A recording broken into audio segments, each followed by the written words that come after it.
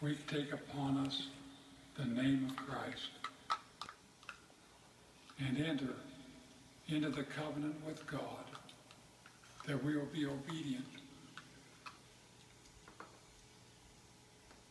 unto the end of our lives. Each Sunday we renew that baptismal covenant by partaking of the sacrament and witnessing that we are willing to keep the commandments.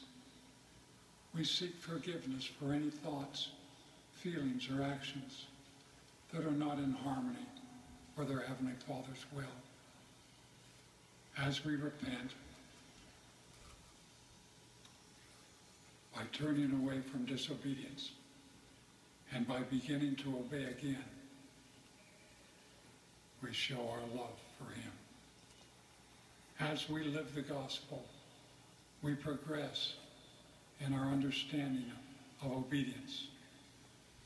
At times we may be tempted to practice what I call natural man's obedience, in which we disobediently reject God's law in favor of our wisdom or our desires or even popularity. Because this is widely practiced by so many, this perversion of obedience diminishes God's standards in our culture and in our laws.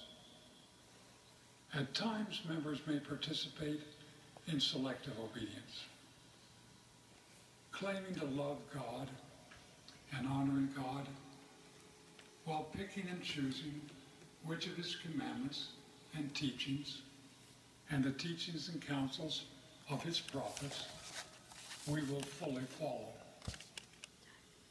Some obey selectively because they cannot perceive all the reasons for a commandment, just as children do not always understand the reasons for their parents' counsel and rules. But we always know the reason we follow the prophets